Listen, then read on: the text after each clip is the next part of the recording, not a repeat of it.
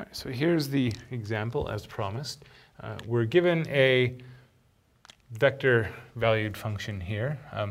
Now, in this case, notice that both components are linear functions of t. So if we were to bother graphing this, we would get a straight line. I think we'll skip the graphing, but this gives us a straight line, but it's a straight line that is traversed, right? If we look at, what is the magnitude of r prime?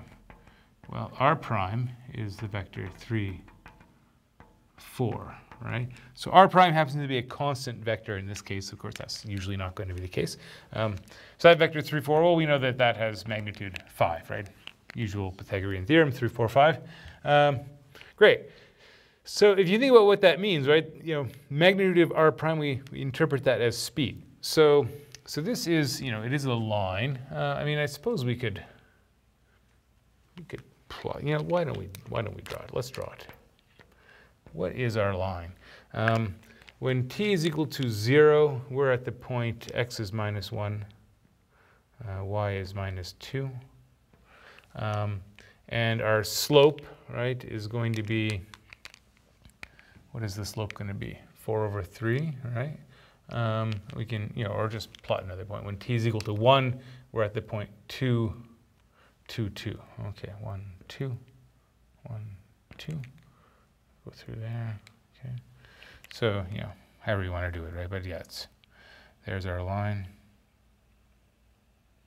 Okay, and so we have a line that's traversed as t increases, and we move along that line at a constant speed of 5, okay? Now, if we want to move along that line at a constant speed of, let's say, 1, then we should use the arc length parameter, right?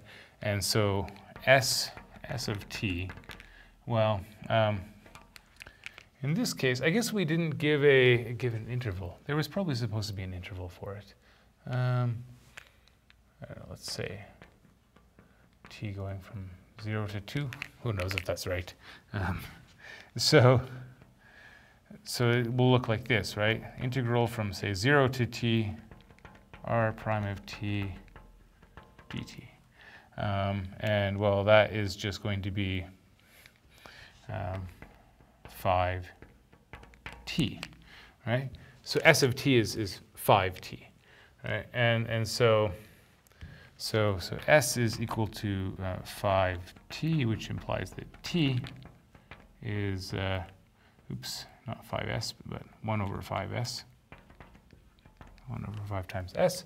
And so if we wanted to write it in terms of the arc length parameter s, we could say, well, this is going to be 3 over 5 s minus 1, and then 4 over 5 s minus 2.